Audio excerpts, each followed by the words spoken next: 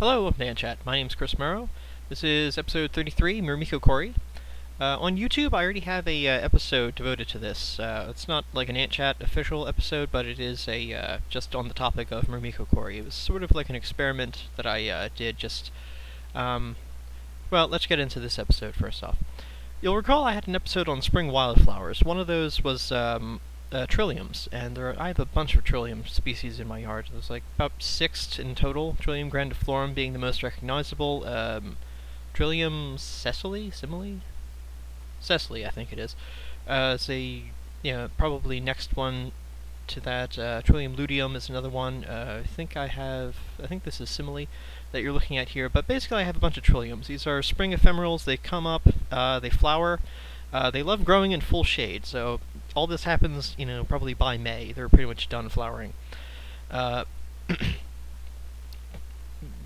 These are important plants because they take about better half of a decade to get to a flowering age. From there, though, they actually will start dividing flowering shoots, and they slowly just create their own little clump. So it's worth the investment if you want to buy a rhizome or something like that. Rhizomes, basically, it's like I think of them as like a mutant potato, as opposed to a corm, which is a real potato. But basically, it's a deformed root type structure that like slowly grows out in all sorts of directions and sends up shoots from wherever it grows.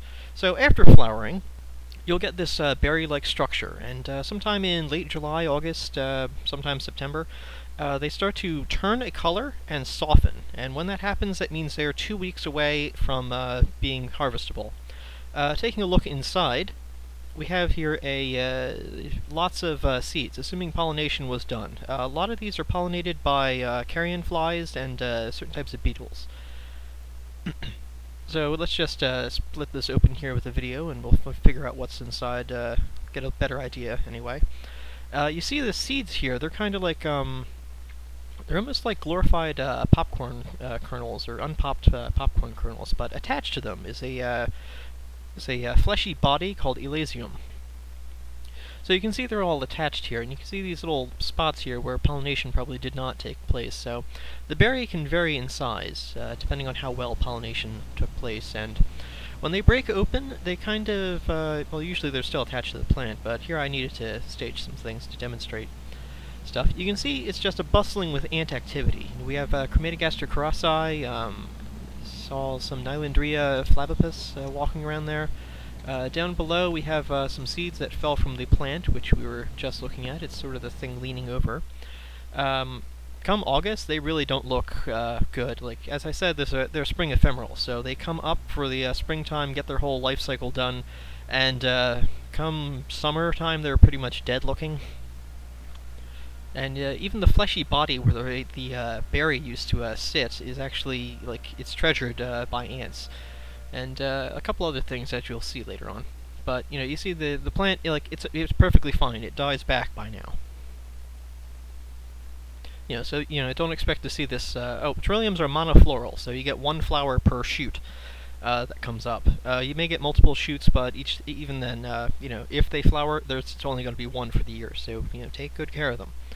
So, having a ripped open Trillium thing, having a ripped open Trillium pod, I placed it down on the ground, and it was quickly swarmed by Nylandria flavipus, which is not the ideal thing to be transporting seeds. You see, they treat it as a food source as opposed to a food item. The difference being a food item is dragged home. A food source is, hey, I've got to recruit all these ants. Let's, come here. We'll take it, from here. We'll go to the food source and eat it and dissolve it there. See, that doesn't transport the seeds at all. Another thing I noticed is yellow jackets taking a particular interest in these seeds. I actually found a hollowed out one, and that was still attached to the plant, and the yellow jackets were like inside of there. So I'm coining a phrase here from with the help of James Traeger. I'm coining a phrase, Myrmecochory, if that is. Yeah, it's like a weird word. I mean, I think we need to throw a few syllables in there. Myrmecochory or something along those lines, yeah. But generally there isn't a word, as far as I'm aware, of wasp seed dispersal, which is what you're about to see here. You see, he's just like ripping into the flesh, and that's pretty much the stuff that he wants. The fun fact about Elaiosome on this plant is, uh, nutritionally speaking, it has more in common with a dead insect than it does like a sugar, which you'd expect to come from a plant. So, this type of food on the seed is actually very good at developing brood. It has more in common with a protein and stuff. You see, he just took off there, and there's the Trillium garden not looking that good, but he landed a little short while a ways and attempted to chew the stuff off, so this still, it transported the seed, but I've actually tried to pull Elaiosome off the seed, and it's that stuff is like stuck on there. Like, I had troubles with it, like getting my nails in there, and I don't know what the ants do, you know. Another thing, these seeds are a little bit clunky, a little hard to carry. You see Aphnagaster coming into the mix here, taking away a couple of seeds that may have fallen off. Aphnagaster are like the perfect thing to, the perfect ant to be distributing seeds. They live in woodlands, typically, lots of woody areas and stuff, and they're the right size for the seeds to just, grab it, pick it up, and walk away. Now, what we're looking at here is a very similar looking species. Tetramorium. The larger workers of Tetramorium, Caespidium, or I should say formerly Caespidium, this is most likely species E or Techumia. Anyway, largest workers of these will resemble superficially the smallest workers of an Aphnagaster colony, or typical Aphnagaster colony, at least I should say. And I don't know what happened this year. I installed a prairie garden and I expected good things to happen. What I found was all the Tetramorium colonies dispersed into the woodland areas of my yard, and it was kind of weird because, like, I've never seen Tetramorium living like this, and their colonies are really, really small, and really, it's almost like the big colonies got wiped out, and it's just nothing but young queens taking over, and it's all just a bunch of little colonies. But then why am I seeing so many large workers? Anyway, moving around, I decided to experiment a little bit with different ants and see what would happen here. We have what I'm calling Lasius neoniger, though I do see some slight color variations that I don't think I'm supposed to see with Lasius neoniger. Overall, though, they are this brown color, but some of them are like a little bit more bicolored than the others. And you can see he's actually got a hold of the seed. And this ant, it's like hit or miss with certain types of ants, whether or not they bring the seed home. And like, they grab a hold of it. Sometimes it's just too hard to get a hold of, and the ant will either give up, but usually they'll at the very least leave a trail or something, so other ants can come and at least help or guard the food or whatever. It took this colony about an hour just to get this seed moved about 1 foot, which, assuming a bird doesn't come along and eat it, that still benefits the Trillium. It still disperses seed. It doesn't germinate until the 2nd year, and it doesn't produce any sort of a flowering growth until the 5th, or 9th, as I said, better half of a decade for these plants, so. I should also say, I recommend people buy these from respectable sources, or go to the forest and see if you can't locate something that's like producing seeds. Like, they would be producing seeds right now. In Canada, I'm not sure if it's all of Canada or if it's just a portion of Canada, but Trillium grandiflorum is like their state flower or region flower, whatever province flower, I guess would be what you'd call that. But it is illegal to dig those up, because you can dig them up, but you have to it's better to wait till they've died back. Around now would be a perfect time to dig one up. You can see a thief ant in the background there, kind of checking out what's going on. Yeah. So anyway, you can dig Trilliums up, but if you plant them this year, they probably will not flower next year. They do respond, very heavily to stress like that.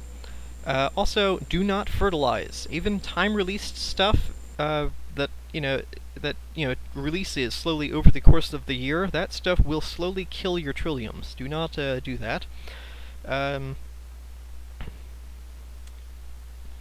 They do benefit from organic matter, typically, in the soil that slowly breaks down over the course of, 3 to 10 years or something like that. So, it's okay to have stuff decomposing and creating fertilizer naturally, but it's not like, don't use any sort of chemical stuff. Like, you shouldn't be spraying anything on there or dropping time-released any sort of pills or anything like that. Yeah. So we're still watching this Lasius neoniger try and drag. They're finding progress here, but they keep getting it, like, stuck among the moss and tree branches. Finally, we make it to, just an inch away from the nest here, and you can see, I don't really have a good picture of it, but the little patch of Elaiosome on there has actually dried up considerably since they've started attempting to move it. And the loose debris of their own little mound here is actually preventing them from getting a good enough grip to haul the thing home.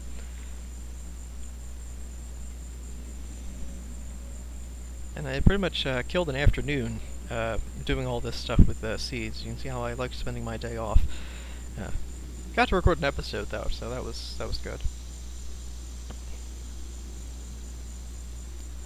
And it was kind of funny. I was watching them, inches away, and oh no, a formica came up, and thankfully the formica went away. And I got bored here, and I kind of just... There's like this red spider going after the formica. It's like a thing of sim ant happening here. Yeah, so, it's like... the seed basically became Excalibur, who can drag it home? Something very interesting, a Camponotus castaneus from my neighbor's yard. A colony in my yard died, I think, but anyway. Camponotus castaneus found one of the seeds I was playing with, and he picked the thing right up and walked home.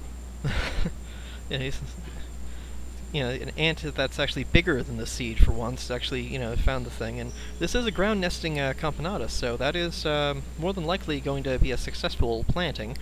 And so, this has been Ant Chat, Myrmecochory, and I have a blog, antsbeesbutterfliesnature.blogspot.com.